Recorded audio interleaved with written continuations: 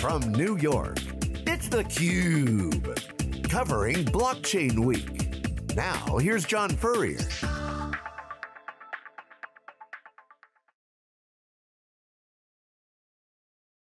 Hello everyone, welcome back. I'm John Furrier. We're here on the ground, actually on the water, on the Majesty boat in New York City as Decentral has their big unveiling. Anthony Diorio, CUBE alumni, good friend of theCUBE, is having a massive event here in New York City celebrating the new releases of their new platform, their new hardware product, actually called theCUBE. We'll talk about that with Anthony, but moreover, it's part of a big holistic blockchain week in New York City. Exciting new projects from new financial products that crypto's enabling, technology innovation, a lot of personal people going doing deals. So, what's going on with you? You look great. We are at the party. We are. You're looking good. People are going crazy. It's loud out there. What's your take? It is. We're on a boat. I think this kind of environment is very friendly to the kind of community that is created by blockchain naturally. So I really commend Decentral and Anthony and all of their efforts around this, in that they're now creating an environment where I can't walk 5 feet down the hallway without seeing somebody else that I know. And the important thing about that is that now we're really creating this big digital conglomerate. We're creating a network of people where I was just speaking to someone outside and he said that it's amazing to see people sharing all kinds of information about their new projects. They're recognizing that there really is enough pie for everyone. It is a competition game, but really that we should really compete on the application layer, and that we should collaborate on the code base. We should collaborate on security, and we should collaborate on these really big issues like regulation and privacy. So it's amazing to see all these people coming together. And that's important. That's an open source ethos right there. It is, yeah. Really work together on a project, not product, because there's a difference between a project and a product in open source. That's language, Exactly. It's important. Yeah. That's the ethos. I love that. What's going on on the boat? We'll share some anecdotes, what's happening here. People who couldn't make the boat. They're giving away some cars, Aston Martins, got the bracelet here. What's some of the hallway conversations on the boat? What are you hearing here during Blockchain Week?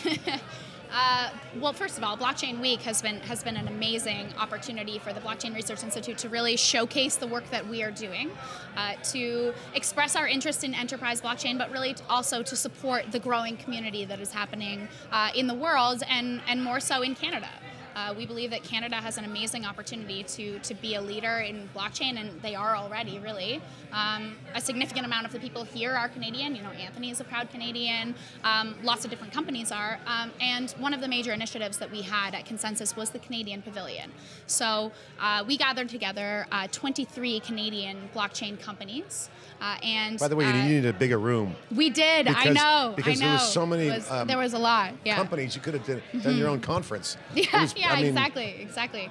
But the key part with that is that we really wanted to showcase the amazing Canadian innovations that are happening, so that people will recognize that, you know, Canada and more specifically the Toronto-Waterloo corridor is the next Silicon Valley. It's the next hub of blockchain and of quantum computing and of AI.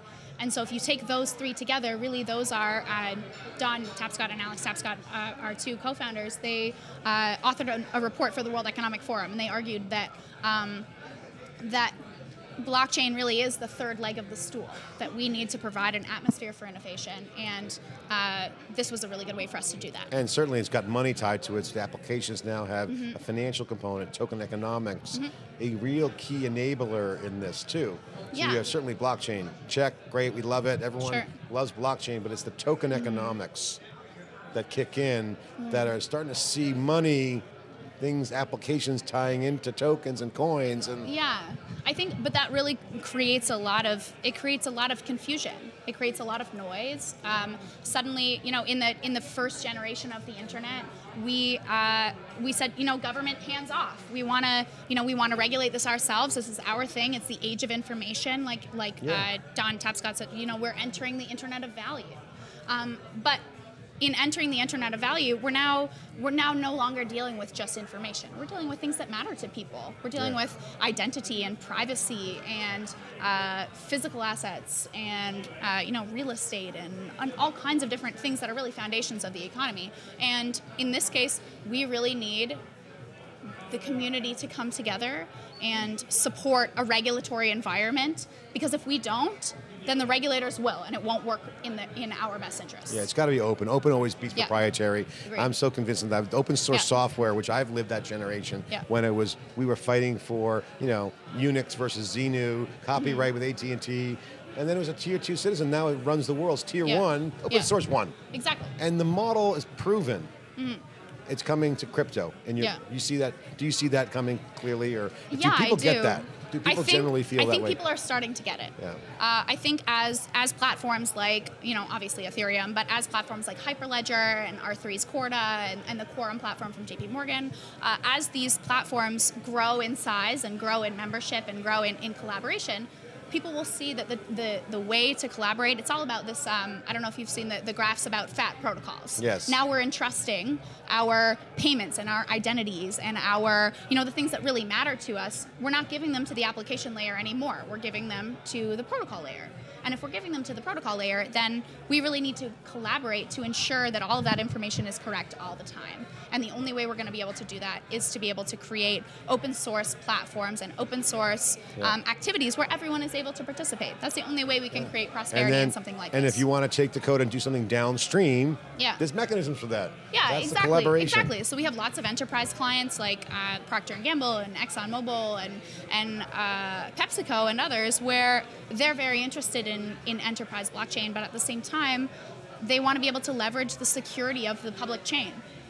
Right? Matt spoke at AeonX, had a really, really interesting comment about 2 weeks ago. He said, I think, and he apologized in advance. He's like, this might be controversial, but I really think he's right in that he said, 5, 10, 20 years down the road, we won't know the difference between an enterprise blockchain and a public chain.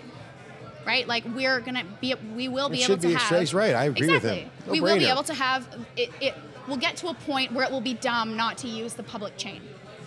It will be dumb not to be able to leverage the security of it. Because if you and I enter into, if we build our own blockchain together, I mean, that's great.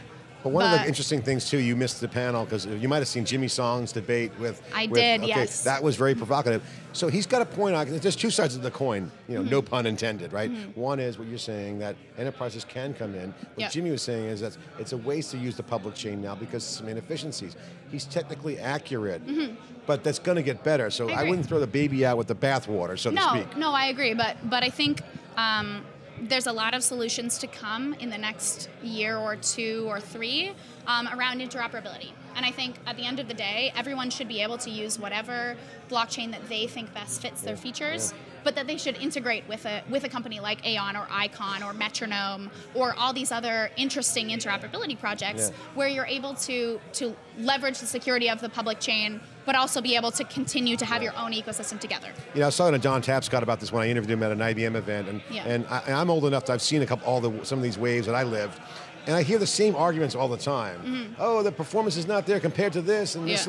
But these are waves, these are shifts, right? So PC, oh, no one's ever going to do anything with that. It goes on and on. Web, oh, it's so slow to dial up and load a web page. But all of them were shifts in growth. Growth was coming behind it. So that's the wrong conversations are happening. The growth is coming. So you guys really nail it with your analysis, I think, at your team, because it is the shift.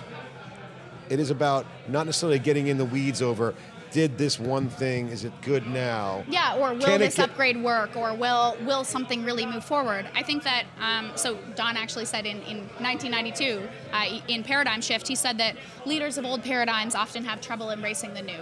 And so for us at the Blockchain Research Institute, we really exist to bridge that knowledge gap between top-tier executives like Fred Smith and Rob Carter from FedEx, like Internui at PepsiCo. We aim to bridge that knowledge gap so that they just better know how to flow funds within their own company, so that they can then you guys are doing great work. So take a minute, give a plug real quick. Love your work. Explain some of the things you guys are doing.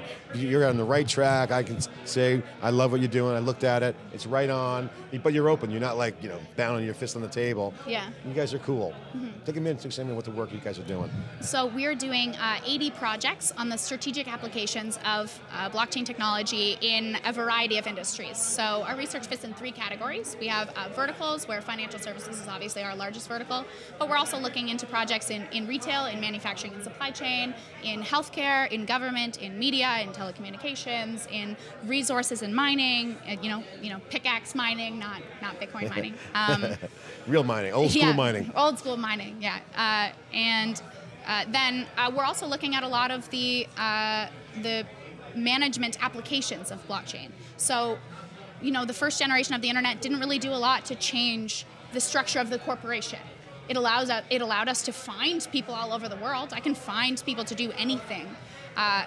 But I still have to negotiate a contract with them, I still have to enter into an agreement, I still have to establish trust.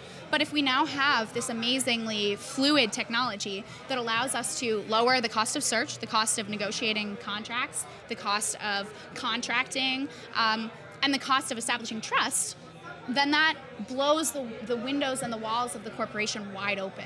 Yeah. And in that, we are really striving to help our member organizations understand that. The nature of the firm is changing. Economic theory of yesteryear being disrupted really fast way. Yeah, definitely. Blockchain.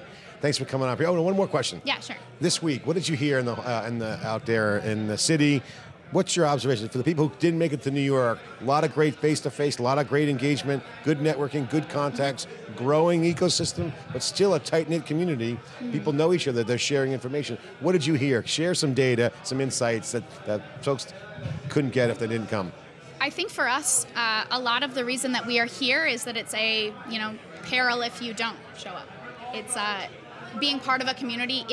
If we are going to show a leadership role in this community, then we need to show up for our coworkers. We need to show up for companies that may not be able to advocate for themselves. I've met so many interesting companies this week that either do not have the resources, or they're trying to raise money, or they're trying to be investors, and the life of an entrepreneur obviously is a tough one. And for us, we have a growing pioneer membership at the Blockchain Research Institute, where we aim to connect large corporations who are looking for or looking to invest in different blockchain platforms, but don't know where to start. And so we run essentially a whitelisting service where we are partnered with lots of amazing companies like Paycase and Shift and ColliderX and Aon and all these different companies, where they're really working to move the ball forward as well as make an impact. So, yeah, it was for us. It was looking for more innovative companies, but also doing our part, showing our role. This was one of the first times that I actually saw Don Tapscott and Alex Tapscott actively, taking meetings and participating in the conversation and being present and being there. So for us, it was presence. It was a lot of presence. That's We're thrilled to be here. You having some fun? You having fun? I am, yes. Yes. Behind us, there's a boat. We're on it. We're in the front part. We're in the Anthony O'Diorio private suite lounge here, where you can relax. It's kind of a green room. Behind us, awesome DJ, 4 stories of boat going down New York, just past the Statue of Liberty. A lot of action. Let's get back to the partying. What do you say? Sounds good. All right. Sounds good. I'm John Furrier. Thanks for watching. We're on the boat. New York City. Thank you for watching.